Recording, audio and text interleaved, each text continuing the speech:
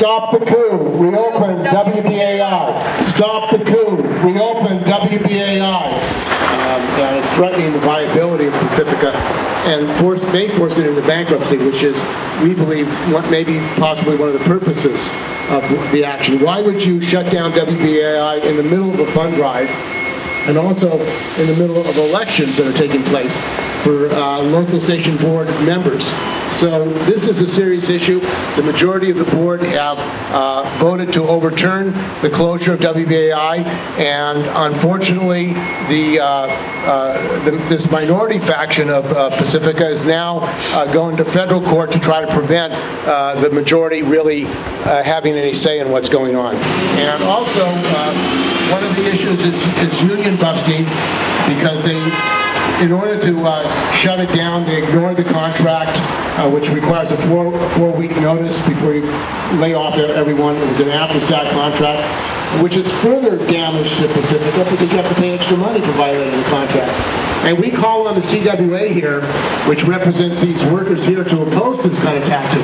If they can do it in WBAI, they would do it here if they can get away with that. And we also understand they've hired a non-union attorney in negotiations with the CWA, and we're saying that that has to stop as well. Why should we be paying a high-priced union-busted attorney to negotiate with the staff here?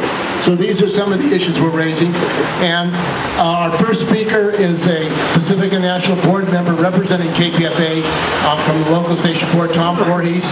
And I want to, before I introduce him, I want to say that the faction here, this minority faction, is their lawyer, their resident lawyer on the board, filed a suit to prevent Tom Vorhees from being a Pacifica board member because they manipulated an election to prevent him from being the board member. The Pacifica board overturned that election and put him in.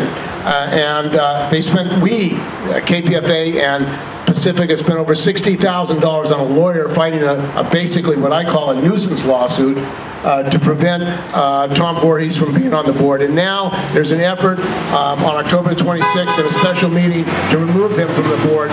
So they have a pro-bankruptcy group on who say that we should go bankrupt, and that is their plan. So, well. Yeah, I got to be pretty quick here. I'm really tightly scheduled in this trip. I normally live 900 miles north of here, up close to the Canadian border. In any case, like what Steve just said, they've been trying to kick me off of the board because I have not gone along with KPFA's move towards pushing Pacifica into bankruptcy. My name's Don McClain. I don't know if I'm elected yet, but I am one of the Rescue Pacifica candidates for the board. And I guess what really insults me and motivates me is the concept that we are stewards of a public trust. This is a resource for our community, bigger and beyond any single one of us. And I'm really insulted that people are putting their careers and their personal advancement and whatnot first. And I'm really stunned by the underhanded ways that the inner clique, I guess you could call it, has been acting. It reminds me of something that Noam Chomsky said, which is when a group of people are constantly doing something claiming one motive and having a different result, that result is their true objective. We have seen them mismanage this organization time and time again, and frankly, if there ever was a time for people to resign, now is it. And if I do get elected to this board, I am going to be asking for people to resign. We need to renew this station. We need younger people involved, and we need to step away from this dynamic. This dynamic has to end. Thank you. Thank you. And one of the things that this minority faction has been pushing is a restructuring of Pacifica.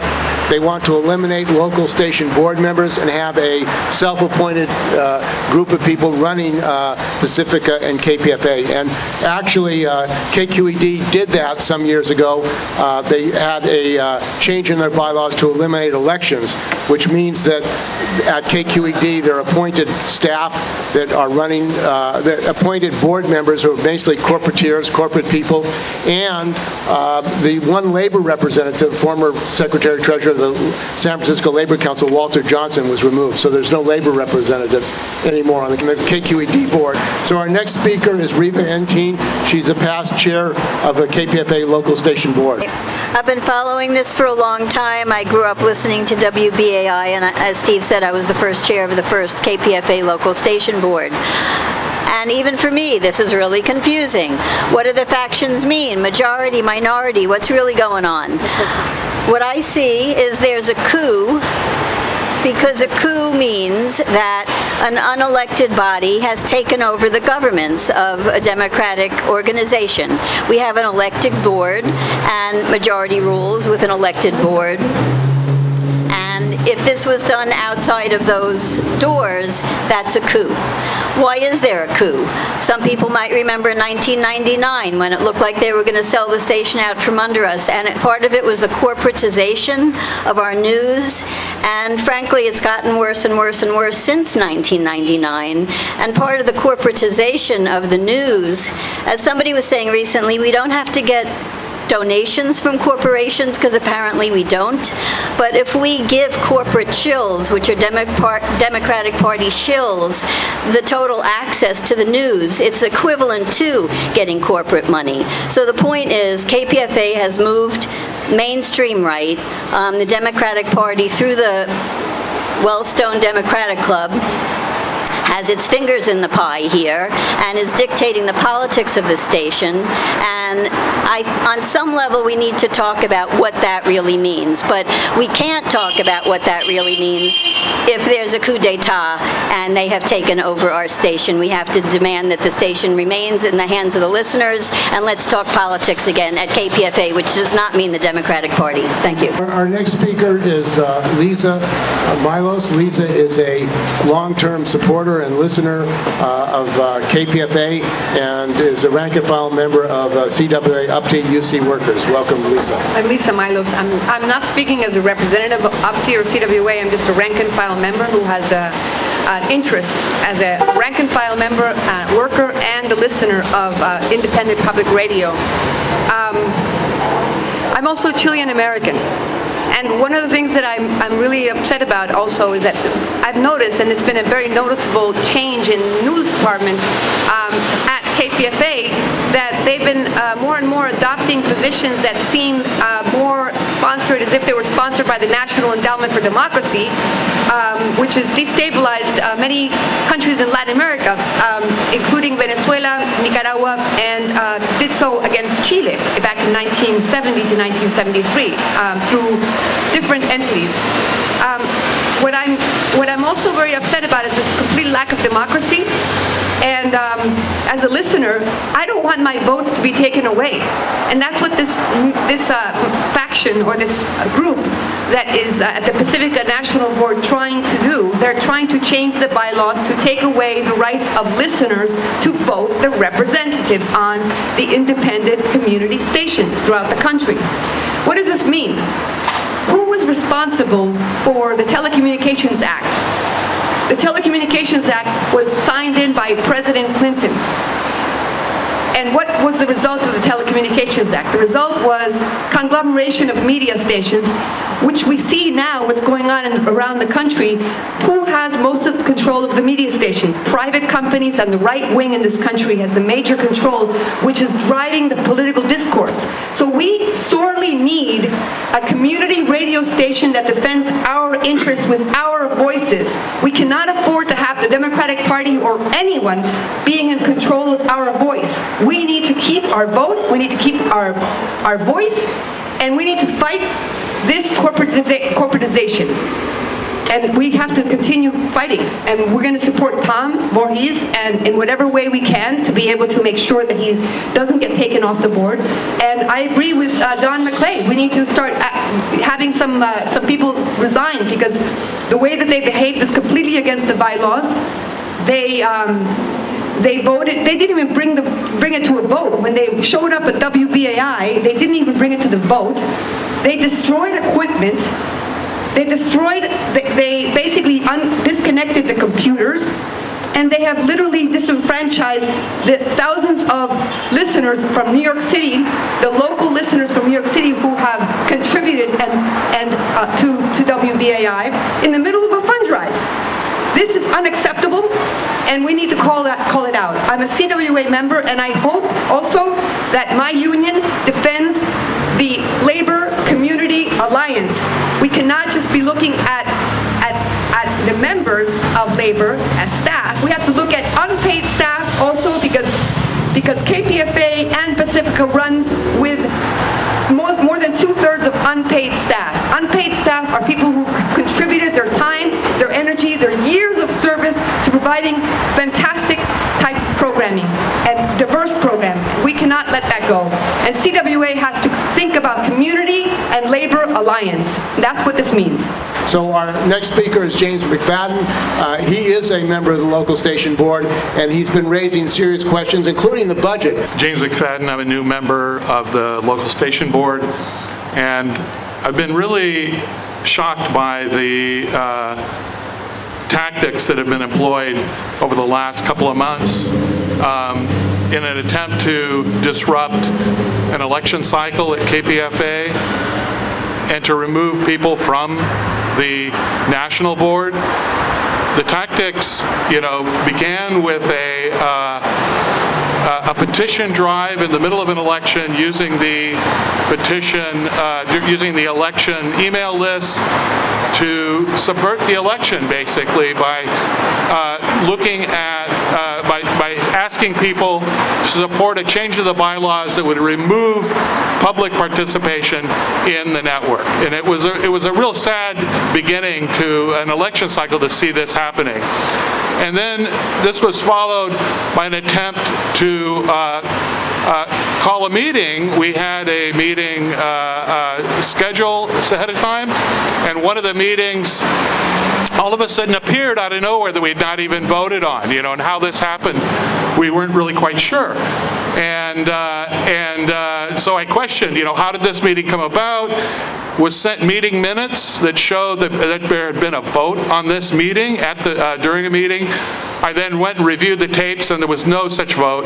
The meeting minutes had been falsified, and that was another kind of shock into the tactics. And what that meeting was being called for, we're not sure. But shortly after that, there was an attempt. There was a call for another meeting to try to remove Tom Vorhees from the national board, and that also, following on the steps of this other one, just seemed very fishy. During this whole period, we're not getting any information about budgets. I've been on the board now for 6 months, more than that, 8 months, and we're not getting the information that we need.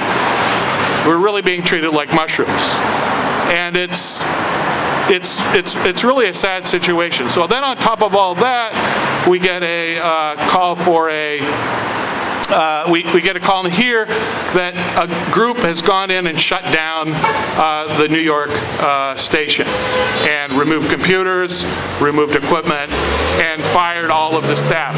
This was done without any authorization by the national board. The executive director, the interim executive director did this. This interim executive director, how did he get there? There was we had an executive director that I'd met just several months ago, and I was thinking, this guy seems like somebody we can work with. A week later, he was fired. We never really found out exactly why he was fired. Another interim director was appointed, and then she was canned about a month later. And then this person was the third one. So we still haven't met him. He's not showed up here and met the local station board. So he shuts down the New York office, and we're wondering what's going on. He did this without the national board authorization. So the national board calls a meeting to retroactively authorize this. And what do? They shut down the microphones of people who are going to vote against the authorization. So of the 22 people, 4 people are removed from being able to vote on this thing, and the faction that basically sponsored that shutdown of the New York station won that vote, even though there were 12 members that would have voted against that authorization. It's now in the courts, and it's really just a sad time for KPFA. The tactics being used, keeping us in the dark, doing this kind of planning and plotting outside of the out of the open in an organization that's really supposed to be a public corporation and a beacon for how to run something outside the standard for-profit model is really sad. And I just hope that the public gets involved, that we reverse this situation, and that the public kind of wakes up and goes, we have to hold on to KPFA because it's going to be essential in the future from fighting the various factions at the higher levels of our government. We need a voice of reason, a voice from the left, and KPFA could be that. If this faction is allowed to take over, then KPFA will just become another mouthpiece for the Democratic Party, and that's just unacceptable. Reopen WBAI. Stop the coup. Reopen WBAI. Stop the coup.